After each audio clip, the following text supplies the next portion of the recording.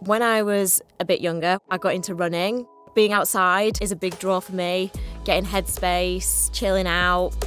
Back home, I had a fantastic physio, and she'd always patch me up when I'd come in and I'd overdone it again and something had snapped. That was when I started thinking like, oh, this is a really cool career, and I've just seen what it's done for me and what it could do for so many other people. I'd started looking around universities, and I think Bradford was the second or third I came to, and I was like, this is the one. Sometimes it still doesn't feel real, like when I'm walking around getting lectures and I'm like, oh wow. Because I knew I wanted to be a physio, but I knew how competitive it was.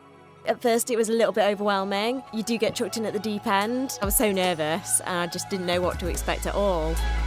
My tutor, she's there for me if I have any problems. She'd be my first point of call. She asks me how I am. I see her in lectures most days. I think that makes Bradford quite unique. They really know their students. They know everyone by name. And since then, I've just been absolutely fine, like got on top of everything. Now I know how to get support, manage myself, how to prioritise my work. I'm a very goal-driven person. I think that's the thing that keeps me going. My goal for my time in Bradford is to develop myself as the best version of me I can be. This is Bradford. This is where I smash my goals.